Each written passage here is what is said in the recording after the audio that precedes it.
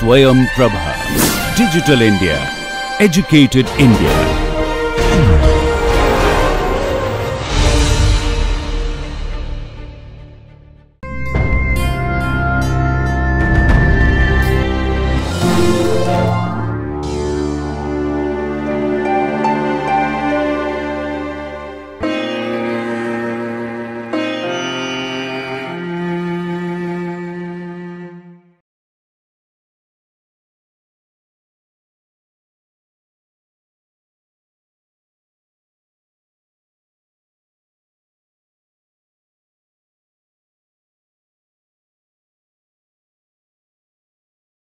Hello there.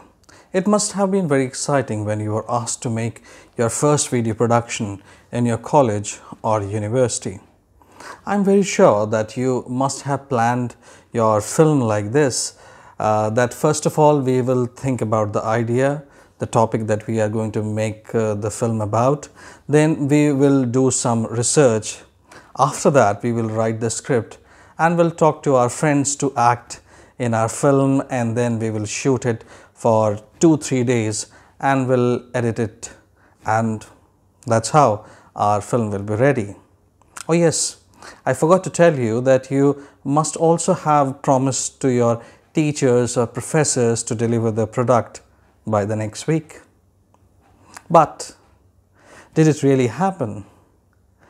Were you able to deliver your product by next week?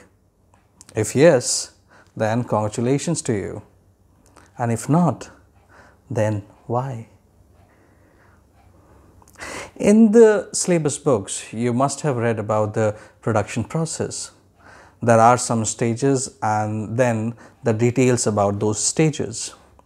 In most of the syllabus books, there are 3 different stages. Everybody knows them. It's pre-production, production, and post-production. Now each stage with what to do and not to do kind of advice and how to go about each stage. Now imagine it for a second that even if you are able to survive with this kind of a structure of production in your college, university, or in your film school, will you be making the same kind of videos or films or television programs in your professional life? Will you be making the same kind of programs? With each product we grow, and with each product we imagine to turn it into a good film or a good television program or some good studio-based exercise or even a thought-provoking documentary.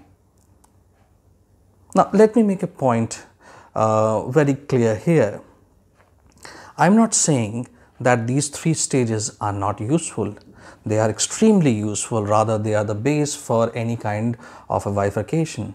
But what I'm saying is that with the advent of newer technologies and program formats, the ever-changing competitive world of audio-visual production demands better understanding of the process.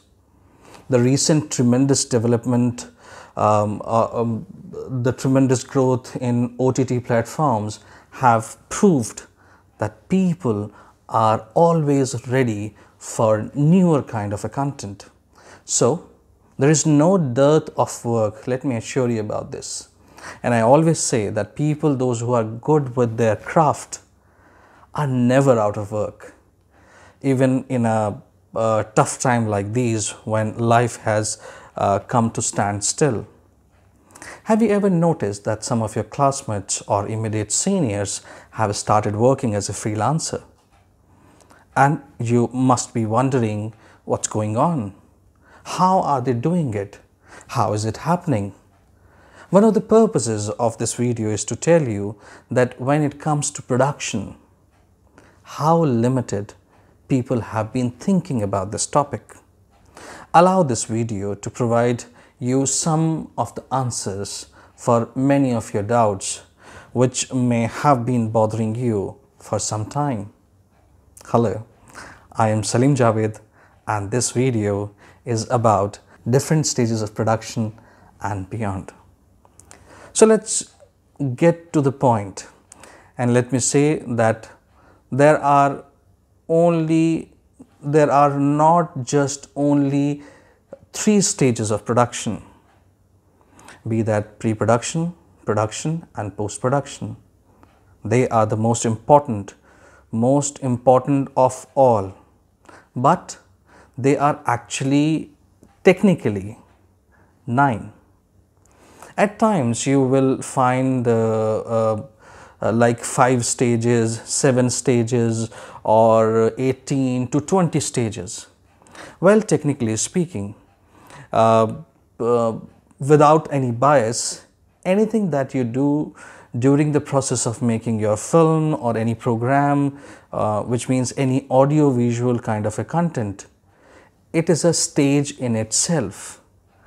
I am presenting you the best 9, which can further be divided or broken down into numerous stages. For your convenience, we have been displaying 3 stages of the production from the very beginning of this video. Now, you can see 9 stages of production that we are going to talk about in this video. We have retained what you already know, so that is the base, and added few more things to it. There are some stages which you may be seeing for the first time, or even if you knew these categories, you never thought it to be so important. The stage of pre-production is, as you can see, that the stage of pre-production is having some more categories like finance and legal, crew and cast, vendor and suppliers, along with pre-production obviously. The next stage of production stage, the next stage is production stage, and it's sometimes also called the principal photography stage. Well, it also means the production stage. The stage of post-production has 2 more categories. One is edit and another is deliverables, whereas distribution and exhibition are completely separate sections. Now, we will try to understand each and every section in this 1-hour video. I may change the order of the title a bit for pushing the logic or pushing my point. I would like to talk about the finance and legal first. So, finance and legal is one of the stages which has been included in pre-production. Now, when you were making your student production for the first time, did it cost you anything? Well, you can say, sir, it did not cost us anything. The equipments were provided by the department or the college or the university. We just went out the way we usually go, and all the crew members had food together and we all contributed for it. So there was no burden on one person. Well, you are absolutely right. That's we all contributed because all of us were expecting to make our own program. So we were thinking that if I don't spend, then other will not also spend. But trust me, if you ask the director of the film for whom you have worked, he or she will tell you a different story and how much they have spent.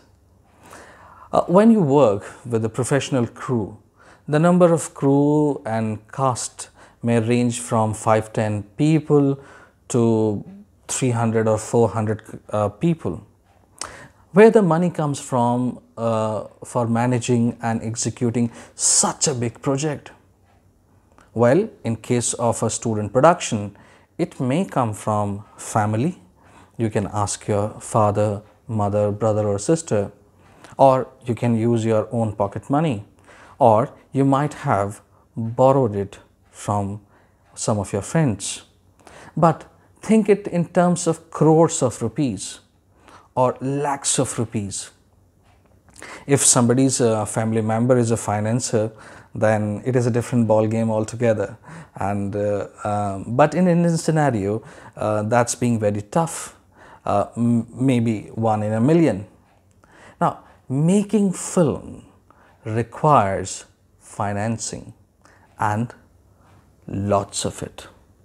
In the professional world, there are financiers, producers, banks and money lenders. It depends on what kind of a situation you are comfortable with. Government of India finally accorded the industry status to Indian filmmaking business in the year 2000, as soon as it became a virtue from vice, now a legal business post 2000. The banks and many corporate companies, national and international and multinational companies, opened its gate for providing funds for this legal filmmaking industry. Many new model of financing, particularly in Indian context, such as equity from the advertisers, gap and bridge lending, state tax credits, banking pre-sales, foreign quotas and subsidies, foreign tax shelters, state financing, things like these are now not uncommon to finance seeking individual or production company. After it was accorded the industry status in year 2000, the Indian film industry experienced a fundamental change in its system, as the film industry was in the iron fist of private individual financiers or the individuals who were working as a proxy on behalf of the underworld. These involved illiterate individuals were only interested in the obvious outcomes like distribution and box office collection, and other ancillary and surplus incomes were completely neglected by these people. If there are financiers, suppose if you are talking about financier, and if there are financiers, there are borrowers too.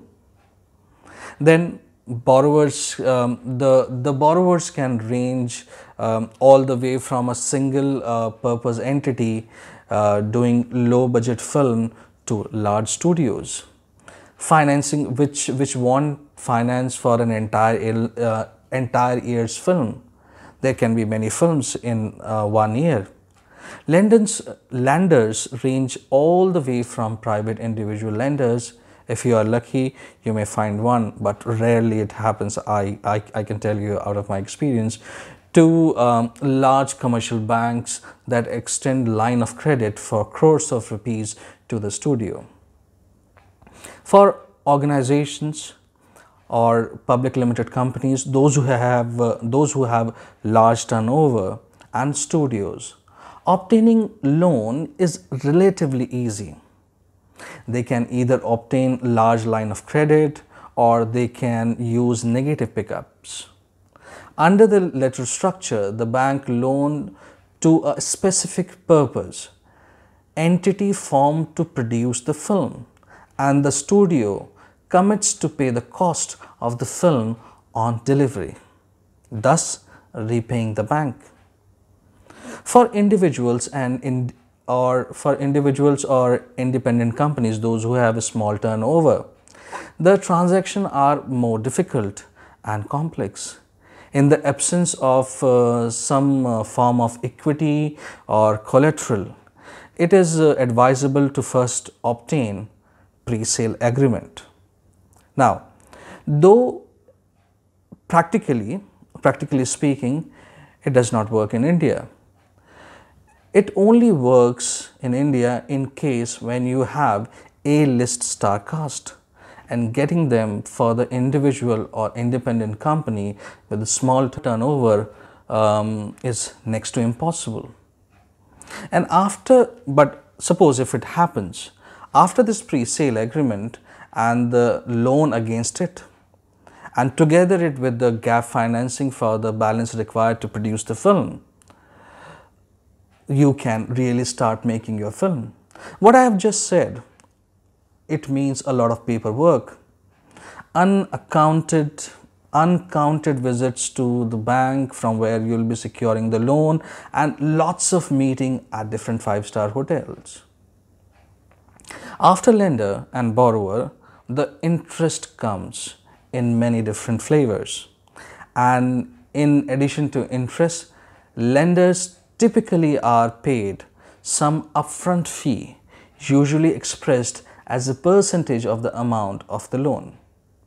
When I was doing films, I got into film financing and reached up to the level of executive producer for some of my last projects. We will talk about the role of who is an executive producer, what does he or she does in the next video, where we will be learning about the roles and responsibilities of different production personnel. What I have just explained about the financing in entertainment industry is not even the tip of iceberg. There is so much other than what I have just explained. For a long time, whatever we have just learned, for a long time, this information, like any information about exhibition or distribution, has been safeguarded information. But with the advent of newer technology, newer platforms, now it becomes slightly easy to learn about these things. If we talk in terms of legal, technically it means contracts. Traditionally, the Indian film industry has been social relationship centric industry, under which the agreements and especially the written agreements was a thing of least importance. It was a time when zaban ki कीमत thi, which means that what you have said are the final words, and if there was any irregularity in the commitment, it was solved mutually without any arbitration or litigation. As it is evident from what I have just said, that legal documentation and filing the paper was next to zero as far as the film legal documentation is concerned. Today, it is a thing of the past. Now, for last 3 decades, every deal is in black and white, thus aiming to march towards copyright and intellectual property right also. The protection of copyright is given for the work which has originality. For example, there should be an author of the work and certain amount of creativity should be involved. The author is the real creator of the work, and hence he or she is the one who has the first right over the copyright. Even Indian law establishes the first owner of the copyright is none other than author. The definition of term ownership is inclusive, where it can even include assignees or and a legal entity, irrespective of it being defined under law. Whereas in Berne Convention, there is no specific definition of the term author. Instead, it implies that it is not necessary that a person who creates the work should always be the owner. However, the term author is defined under Indian Copyright Act with respect to different work, but it has a lot of ambiguity too. Post-2000, Indian film industry saw a great rush of litigation related to almost every aspect of filmmaking process in India. Matters of non-payment of cast and crew, above the line and below the line, had the same complaints. Infringement of copyright and intellectual property right, music theft, breach of terms and condition in contract, uplifting the entire idea without prior approval of the original content creator or copyright holder were some of the major issues at that point of time. I will show you some of the professional 100% legal contract during this video. When I used to make them, I always used to say, when you are signing the contract, it's all happy and good, and you sign it without reading it and throw it in some of the drawer of some cupboard, and it remains there for ages, and it only comes out when you have some sort of arbitration or some infringement. Acquiring the intellectual property right of the script or licensing the IPR to producer or distributor, or contracting the above the line cast and crew and licensing the movie, characters, music, merchandising, or remake. Remake can be about the sequel also and about the prequel also, or it can be about some character story offshoot kind of a format also. Production agreement to distribution, production agreement to distribution, and the terms of agreement. There are so many departments and individual. It becomes a Mammothian task for the legal team to bring all of them on the same page. Now this brings us to the next topic of this video, which is basically cast and crew. So when we are talking about cast, basically we are talking about actors, and there are different kind of actors, like whom you know, they are called lead actors or a list of actors. So they are also known by the name of hero and heroine. So they are basically first line of actors, or they are called the lead actors. Now when there are actors, obviously there are casting directors also. There can be one casting director or there can be two casting directors. It depends what kind of where one can actually bring in actors and other can actually bring in crowd. So we will talk about the role of casting director in next video. Now there are principal actors. They are also called supporting actors or second line of actors. They are basically the father, mother, or uncle and auntie. If you remember, if you have seen Hum Aapke Hain Kaun, so basically मामू जान आते हैं, वो ईद के मौके पे आते हैं और उनकी बीवी जो है वो शरारा पहन के आती है, which is also a stereotyping, but they are basically you know, they are basically second line of actors. And then you have bit part actors also. So these kind of actors are those who actually get 4 or 5 lines to speak. Then you have body doubles also. So there are times when the lead actor is not available and the shot has to be managed. So a person who looks like the lead actor, you take a OTS, over the shoulder kind of a shot, and this is how we manage. Then we have got background artist. There is a difference between background artist and crowd. At places, the background artist and crowd is written together, but they are actually different people. If you remember, there is a song, जिसकी बीवी लंबी उसका भी बड़ा नाम है. So there is a man with whom Amitabh Bachchan is actually singing this song, and he is a very short-heighted guy. So he is none other than famous film critic B.B. Nagpal. And so he was there to report about the song and the shooting. Then this line was there in the song कि जिसकी बीवी लंबी उसका भी बड़ा नाम है. And B.B. Nagpal is like short. So B.B. Nagpal becomes the part of the background artist. And then obviously you have crowd. So there are lead actors whom we call a first line of actors, casting directors, because there are actors, so there has to be casting director.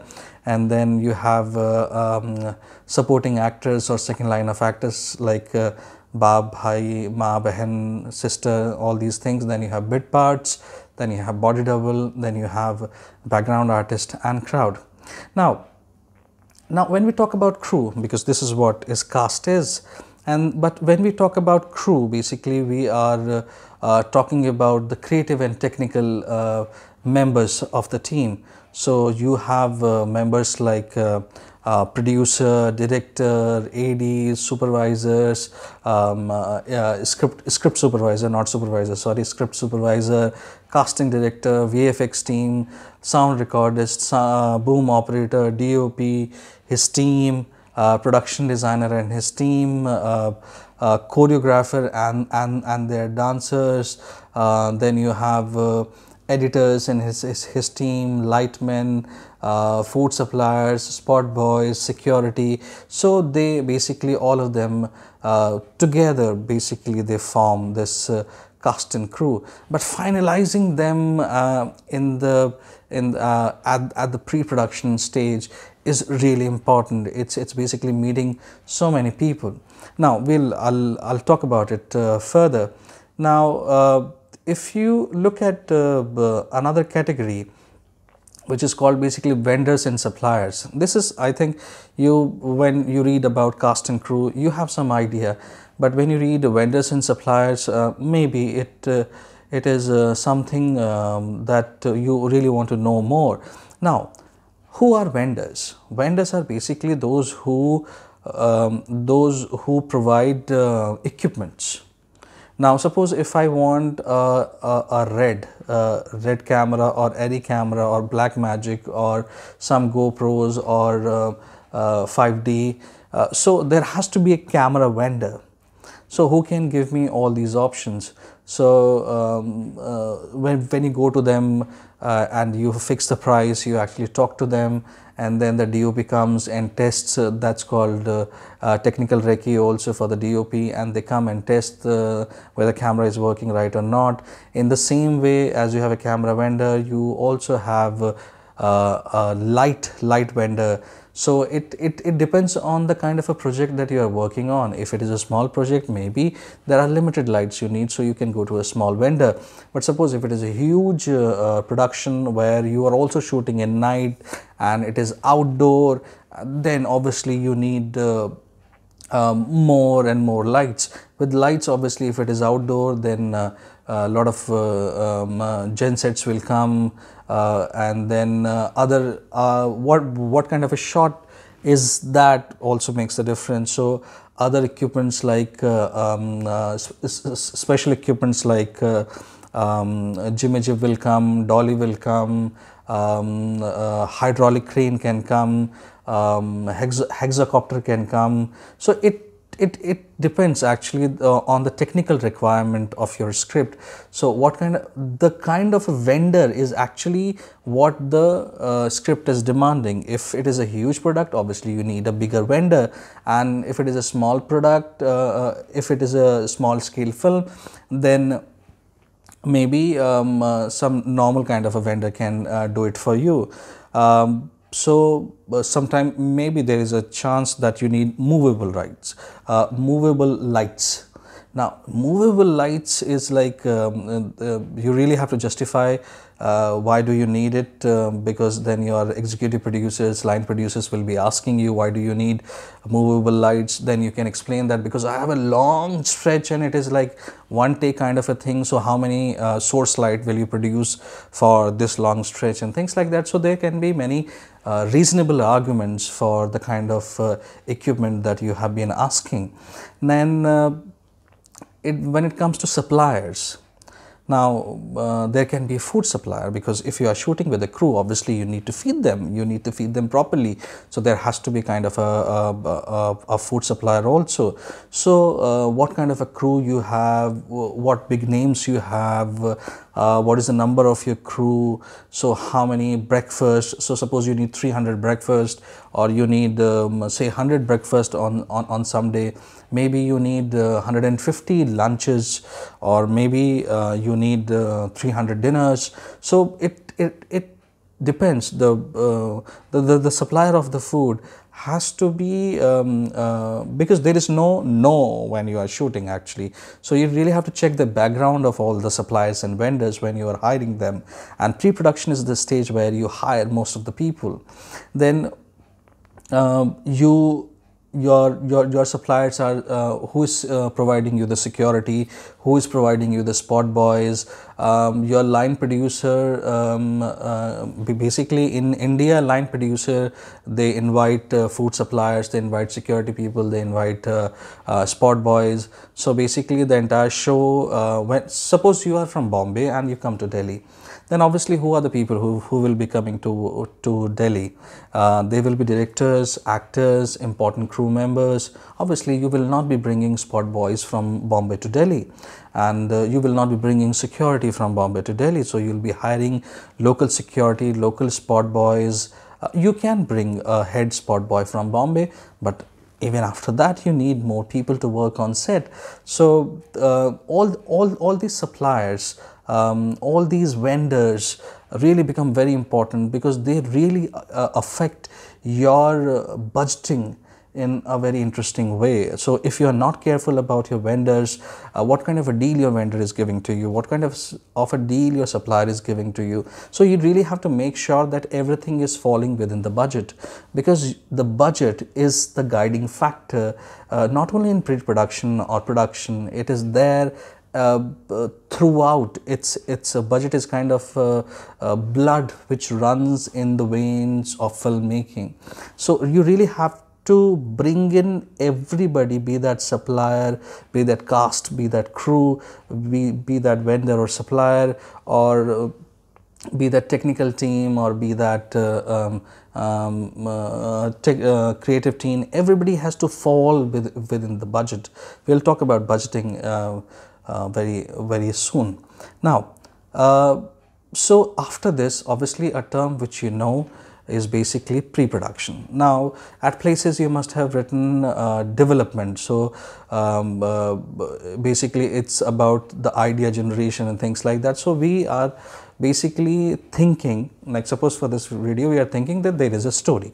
I am a producer and I really want to buy your story from you. So obviously legal that we were talking about just now comes in place. On what terms and condition I am buying the story from the writer? Is he the does he has the ownership of the script or not? So the things that we talked about. So all the buyings and hiring. I always say this, that if your pre-production is good, then there is less hassle when you are shooting and lesser when you are editing. So if you look how like other film industries work and how we work, there is a huge difference. We do not spend time on pre-production. It's like we are rushing towards production. We just want to start shooting. That's what we do. We really are looking forward कि यार कैसे shoot start हो, let's do it. And there are times, I have seen it quite often, that there are times when people are not very active in pre-production stage, but they are so active when it comes to production. So, but that's not the case when it comes to filmmaking or any audiovisual kind of a product that you are making. It's not the case. Your pre-production is the most important stage as far as filmmaking or any audiovisual making is concerned. So the kind of a time, the kind of a planning you do in pre-production stage, it will save your money during production, and there will be slightly less problematic kind of a journey when you are editing it. Now, what does pre-production has? So the writer is there, there is a producer, there is a financer, all that we talked about. Now everything is ready, money is ready. Now what we do, we actually make a budget, how much this story is going to cost us. So budgeting becomes a very important part. Trust me, there are no good formats of budgeting. The kind of formats that you follow, that you happen to see on internet, on different platforms, when you use them practically, they do not fulfill the kind of a requirement that you are looking for. So you really have to, it took me 6 months to evolve a foolproof Indian budgeting format for myself when I started working. And it was like I'm running from pillar to post looking for a decent kind of a format, but ultimately as I started working, I kept on evolving, and finally now I have a decent, a very good, I mean I can really I have managed really well some projects on that format. Now budgeting is kind of a factor which is like you should never exceed, because if you can finish your film within budget, you are a winner, and chances are that you will get next project very soon, because it is a kind of a talk in the producer circle also, that who is able to finish films on budget and within time or not. So budget and within time. These are two important factors when it comes to pre-production. Then obviously, because there is a budget, so you will be scheduling your film. This scheduling is basically the work of first assistant director. Now, this first assistant director, we will be talking about the roles and responsibilities of this first assistant director, second assistant director, third and fourth in the next video. There are rehearsals happening in pre-production. So if you are going to shoot a dance sequence in production time, when are you rehearsing? You are actually rehearsing in pre-production time. So there has to be a scratch song also, and it means the lyricist must have been finalized before. Composer, music directors, all these people, choreographer, almost 90 to 95% of the hiring happens during pre-production. At times you will see PR written in post-production. But if you are shooting your film, and if you are like, suppose you have hired a very good actor and you really want to publicize it, you really want to create a buzz for your film, so technically PR which is written in the post-production becomes the part of the pre-production. So 90 to 95% of activities you really have to switch them on in pre-production time. Pre-production is the most important stage when it comes to filmmaking. This is a point which I have been emphasizing for a long time now. And then who is going to be any hiring, cast, crew, legal, financing, vendor and suppliers. So 90 to 95% of the hiring, who will be the storyboard artist, who will be the actor. So maximum hiring is done in the pre-production stage. Stronger your pre-production, easier your it makes your production easier. Now when we come to production stage, what we are basically talking about, we are talking about that suppose we are shooting for 30 days. Now 30 days, how many locations are there? Obviously this becomes a part of the scheduling. How many days and nights are there? This becomes part of the scheduling. Which actor is required at what location for how many days, it's become the part of the scheduling. And are we shooting in day, are we shooting in night, how many days are there, how many nights are there? All the planning that was done is happening now. So suppose if I am from Delhi and I really want to go to Rohtang Pass and I want to shoot after winter because there is snow. So how many days I am shooting? When Rohtang Pass is opening? All this becomes very important, and how carefully you have planned your pre-production, because production time is a go time. You really have to shoot. There is no stopping, because per day cost when it comes to production, per day cost is really high. Sometimes it's lakhs of rupees. Suppose you have hired a very expensive location. Location search and permission is again the part of pre-production. You only go there, like this kind of a page we get when it comes to location permission, and this is one of the actual location permission. So there was one project where we took the permission of nearby locations in one page only. So this is how all these things happen. Now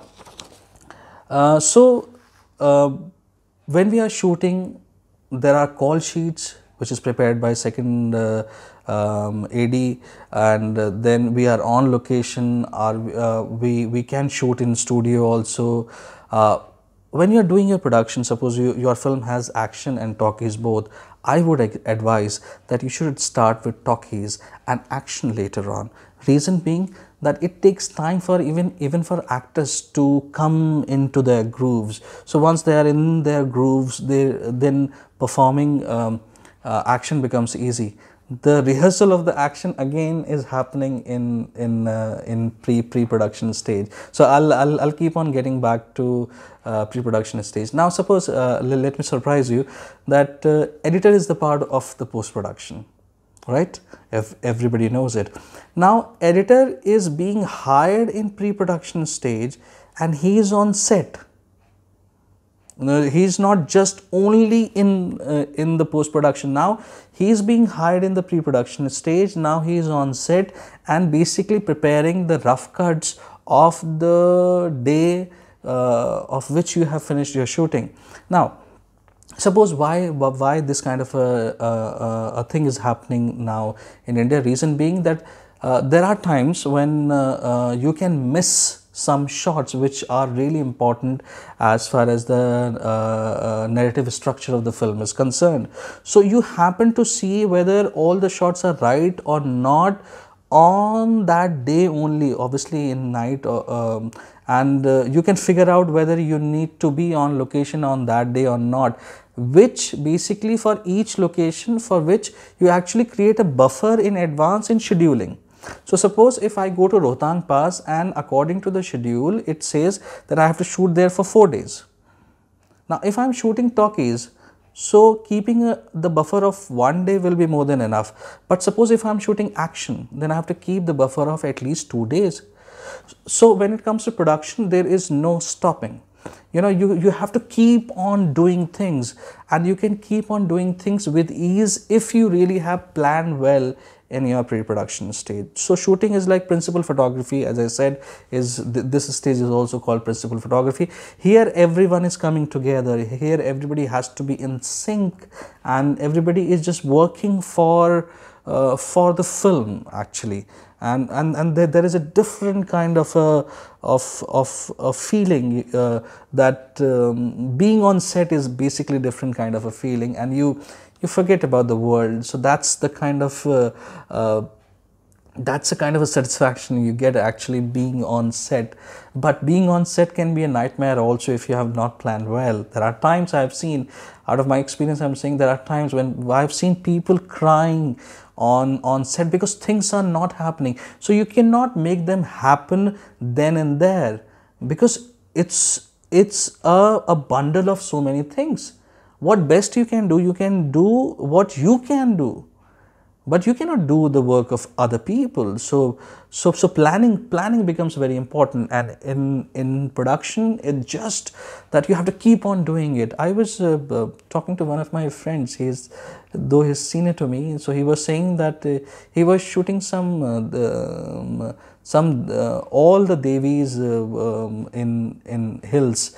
So he used to finish one Devi in 1 day, he used to travel, he used to drive himself, he used to travel throughout the night, and then he used to reach next location, because there was no time, because it was production time. So planning thing has happened, but now production time, you really have to keep doing things, and you cannot say, because lot of money, suppose if your pre-production has taken the 30% of the money, rest 50 to 60% of the money is there in the production time. So it's a very costly affair. So really, you really have to keep on doing things. And after 30 days when your shoot is over, you really have to make sure that everything is all right. You have shot all the scenes, everything is there. And after that, you reach to your edit stage. Now, there are different kind of editors. You have song editors, you have dialogue editors, you have action editor, you have promo editor, you have film editor. So that depends what kind of a project you have. I mean, most of the time there is one editor, and sometimes people hire a promo editor because they really want their promo. He or she specializes in promo. And there are some people who specializes in different aspect of editing, and you really have to find out before you finish your production all the possibilities of reshooting, because if you reach your edit table and then you are planning to reshoot, trust me, you really have to make a lot of explanation to the producer, to financiers, to actors. Dates become a problem, and having the same kind of crew becomes next to impossible, because everybody has got his next project lined up. So reshooting is like, sometimes it happens that you are not shooting with same kind of a crew that you shot your film originally with. So reshooting is a nightmare when it comes to editing, because there is where you actually see the worth of a director, DOP. So there are many editor friends I have, they always say ki here is where we get to know how well he or she has directed, because there, when you see rough cuts, when you see the rushes, when you see those files, you know, there are so many mistakes. Continuity is a problem. Actors, one actor is looking in a completely different direction and things like that, and um, uh, you know, so many things happen now. So avoid, or not avoid, but I would say rather plan it so well that you don't really have to go for reshoot. Because if you reach editing stage and the editor tells you, boss, I am not able to find this shot, and because of that shot, or because of that particular reaction, it is affecting the narrative structure of your film, now you hold your head. There is no other option other than this. So plan well. Pre-production is the stage where you basically imagine everything going wrong. Please understand, I am saying it very correctly, that pre-production is a stage where you think everything going wrong, and then you find out ways to keep everything on track. So if you really have a backup plan for everything, then production becomes very easy. So everybody is like, as I said, that everybody is only thinking about production, but no, it's not the production, it's basically the pre-production which actually makes your product better and gives it a quality, brings it a kind of a finesse in it, and you are able to exhibit better, you know, whatever you have got to show to the world. Now, when it comes to editor, he basically creates a assembly cut first. So assembly cut is basically a kind of a all right kind of a shots are gathered together. Then it comes to rough cut, where you actually start seeing the film in some form. Then you have a fine cut, and then obviously after the fine cut you have a final cut also. Now here is where you really rope in many different kinds of people. You basically sound effect, you have music director working on your film, you have color, you have DI happening on your film, you have a lot of optical work happening on your film, you have a lot of VFX work happening in your film. Then you have ADR also. If you remember, I told you about ADR in the sound video, which is basically automated dialogue replacement is being recorded and added to the film. So there is so much of work even happening when it comes to editing. So now let's talk about the deliverables, or in your book you will find it by the name of Film Lab and Answer Print. But this title was in very much use when we were using the physical film. This is how physical films look like. Now we don't use the now we use the term deliverable, which is more suited for digital medium. With the last dying breath of film as a physical medium, the digital cinema and digital cinema projection is taking over. It is important to understand what do we mean by digital cinema. Digital cinema refers to the use of digital technology to display your movie on a theatrical screen. India, as per the KPMG Media and Entertainment Industry Report, has approximately 9,600 screens, of which 2,950 are multiplex screens, and multiplexes earn more than half of Indian theatrical revenues. There are many advantages of digital cinema, including consistent image quality and reduced cost. With most movies now being shot digitally, an all digital workflow makes a sense. You can make 50 or 1000 copies of a digital print without a generation loss. And there is no potential dust or scratching in the digital process, which means your 100th screening will be just as pristine as your first one. Now, let's move to the second last topic, which is distribution. In the beginning of Indian cinema, exhibitors and later distributors were the first to enter in film business. It means that before a director, cinematographer, editor, or even an actor, the exhibitors and a bit later the distributors were present in India. There were many people in the beginning of Indian cinema who used to showcase the foreign films in India much before we started making our own films. We have talked about this part and about all these important people in video 3 when we were talking about the history of cinema. A distributor is the one who is the link between producer and exhibitor. The role of distributor got enhanced after the considerable shift in the numbers of permanent theatre in India and also when the studio system collapsed around mid of the last century. It is the distributor who secures some rights from the producer in exchange of terms and conditions of the deal between the two after either at the star cast or on the reputation of the producer or after watching the final product. If the acquisition of the right happens before the production of the film, consider it as part of the pre-sale.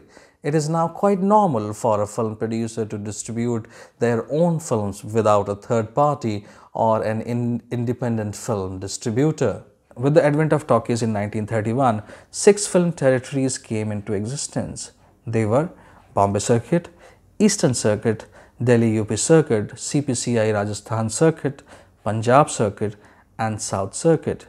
As per now, there are 11 territories which have been created by film distributors for the releasing of Hindi films across India.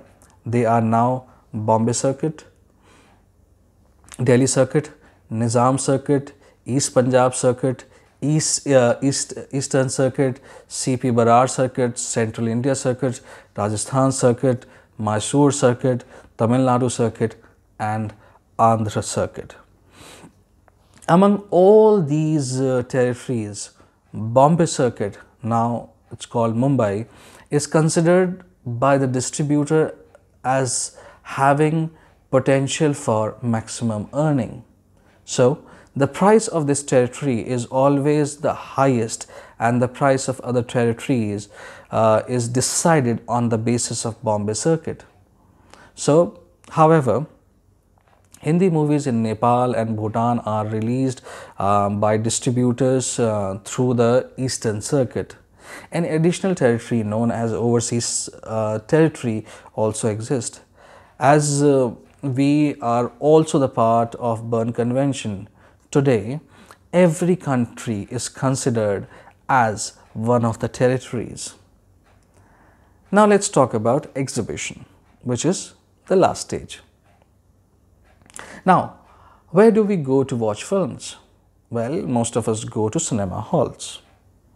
Now, cinema hall or cinema is a place where a film is being projected and exhibited. So, cinema hall is the exhibition hall for films. Who is an exhibitor? Exhibitor is basically the theatre owner. These theatres or cinema halls they form the end of the box office model. Under one of the model on predefined agreement with the exhibitors, the distributor hire their theatres to showcase film. There are two types of theatres in India. One is singleplex or single screen, another is multiplex. And both have different kind of arrangements with distributors. There are two factors for this arrangement. Number one, total exhibition center and second, and the return on them to be paid by exhibitors to the distributor. But India is severely under screen country, and it is affecting the exhibition business very badly. When you see a singleplex or a cinema hall or a conventional cinema hall being demolished around you, trust me, statistics show that we are not compensating by erecting a similar structure. So technically, we are becoming a less screen country as per the population. Another very important area related to film exhibition is ticket price. It's a charge that you pay for entering in a cinema hall for watching a particular film. Traditionally, the money collected from the sale of these tickets and territory rights have been the two major sources of film income. Now, as there are newer ways of earning from a film, the dependency on tickets and territory rights have reduced a bit, but still it constitutes the major part of the film recovery. There is no depreciation as far as the value of tickets and territory rights are concerned. In fact, in a country like India, the ticket price is very important, as India is severely under-screened and most of the single screen cinemas in our country are subpar or not as per the standard. Moreover, Indian film economy is splintered into several regional industries. Chances are that if I want to see a film like Thiruda Thiruda, which was directed by Mani Ratnam in Delhi, I will not be able to see this film in any of Delhi's cinema hall, because Delhi is not considered a territory for Tamil language films. So what I mean to say that Indian film economy is splintered into several regional industry. I mean, which is a strength also, but when it comes to seeing it by many people, there is where we lack. Well, if I say the ticket price in India are too low, most of the people will not agree with me. But this has been a bone of contention for quite some time now. Above all, the biggest problem is piracy, and so much has been written about piracy, and so there are so many stringent laws that has been made. Even after so many efforts, the piracy is surviving and thriving in India. Now, in this video, we have talked about 9 different stages of production. If you are making a professional product, be that a film, television program, documentary, or some advertisement, all of these stages will be there. All of us, when we become professionals, we work only as one of the blocks in the entire system. We can be an actor, we can be a director, we can be a cinematographer, we can be a sound editor, we can be a sound recordist. I was into production and direction. Whatever we are, it is important to understand the entire picture, because it helps us to understand what kind of a difference our good work can bring and how ultimately we can improve the quality of the product. As I said earlier, that if you are good in what you do in this value chain, there is no shortage of work. I hope that the information provided in this video will come handy whenever you need it, and this video must have solved many of your doubts. I look forward seeing you in the next video. Till then, take care and stay safe.